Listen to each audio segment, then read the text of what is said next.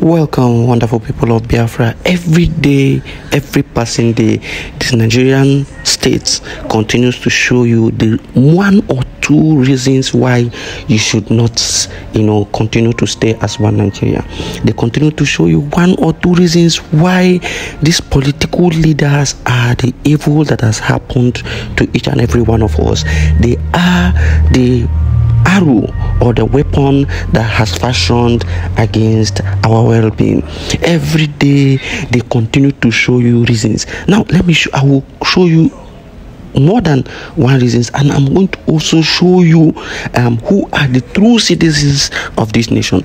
You are going to see these are recent things, recent happening, videos, messages. You are going to see them, you are going to hear them. And so I want to just show you this very one first. Now, this man was spied, I think yesterday or the day before yesterday, in Enugu State. His name is Honorable Ejike Ugweze. He is from Ikem, and he was spied at Ikem Road. Now, this man report has it that he is contesting for local government chairman of Isuzu local government in Enugu. The illegitimate governor Peter Mba has sent his thugs to go and buy this man, and they have buyed him. Election has not started. They have started buying each and every one of them. This is the mentality the zoo has placed them into. Something that is abomination in Biafra land. It has turned to a normal occurrence. That was how Hopu Zodima was terrorizing Imo State, buying people. Even the Labour Party governorship aspirant was buyed in his house in Lagos. They continue to buy each other. Is this the kind of environment you want to live? Is this the environment you would like to stay in? These are people who do not have conscience, who do not have love in them, who cannot even dissipate good tidings, dissipate love, dissipate good things. These are people who will always be at the end of injustice. They will always be at the end of every form of evil against every other person. You would find them at the helm of affairs. And why is it so? Because they have aligned in the political climb, and they have become stooges to the Fulani Caliphate, and anything they ask them to do, they are doing. So they ask them, this is what I want you to do. I want you to stay in this position, do everything within your power, silence everybody. We are going to protect you. Nobody is going to charge you. And they continue to commit all manner of atrocities against the land, against the people of the land, and nobody is talking. These are the people you want us to stay in the same space with. These are the people you want us to stay in the same space as. I want you to listen to the Prime Minister and what he said recently about the happenings in the East, and why you should be happy that these people are running away from the East and do not want to stay in the East any longer. After that, I'm going to show you how and who are the true citizens of this nation. Listen to the Prime Minister. So, my Biafra people, what the Biafra liberation have achieved so far is to make the rich, the criminals, uncomfortable. So anytime you hear them cry, celebrate it. Anytime you hear them say, oh, nobody can marry in the East again, celebrate it. Because the poor are getting married in the East. The poor, the people that they made poor, the people that they rendered useless, are getting married every day and celebrating their marriage in the East, not them. So all those nonsense they build in their villages, they will, oh, this one don't build mansion. No. From the money they are supposed to use to build hotel, build a hospital, build road, build school, they use it to build their mansion, and now they are crying they can't go to their mansion. Celebrate it. It's an achievement number one. If you don't know this, know it now. That one of the things that the Biafra liberation have done is to make these criminals uncomfortable in their own villages. They can never come there. When they tell you, what did you do? What did you do? Why people are not coming to? People are no more coming to East now to do anything. But people are living there. Those who they have destroyed their future are living there. Those who they have destroyed their future, they are getting married there. Those who they have destroyed their future are going to school there. Only them will not go to school there. Only them will not do their traditional marriage there. But average and ordinary Biafrans are doing traditional marriage. That is the achievement of the Biafra liberation. Number one is to make those people uncomfortable, and we told them they thought we were joking. You can never sleep in your house.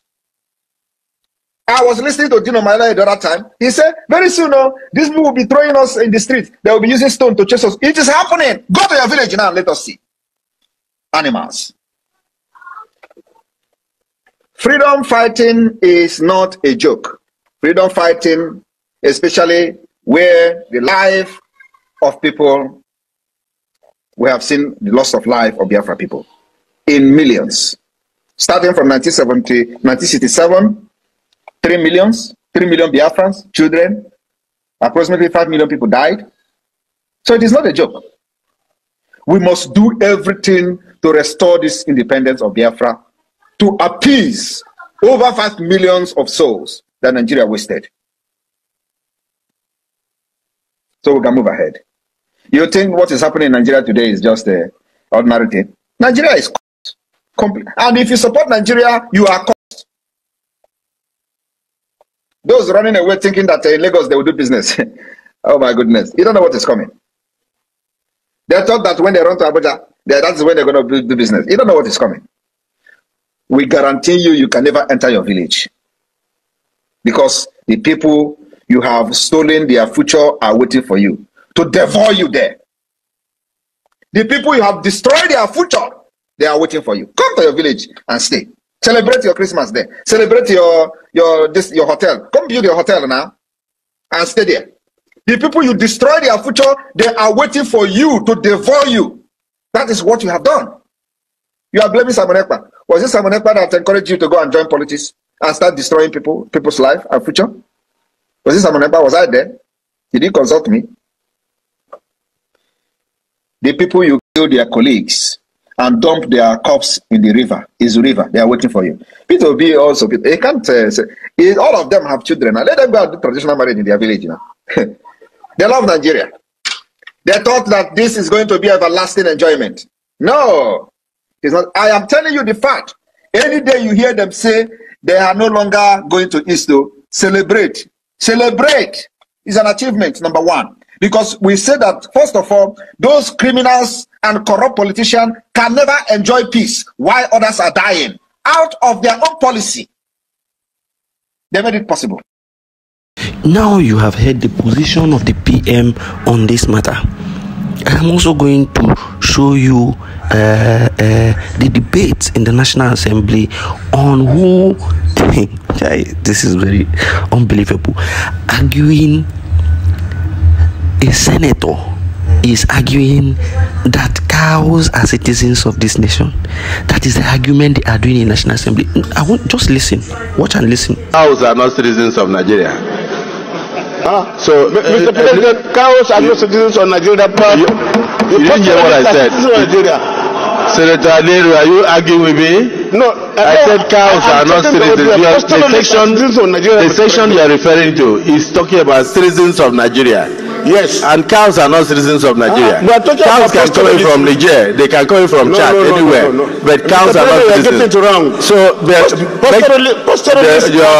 point of order is noted, but rejected. You want to make contribution on the debate? Go ahead. Yeah. Okay.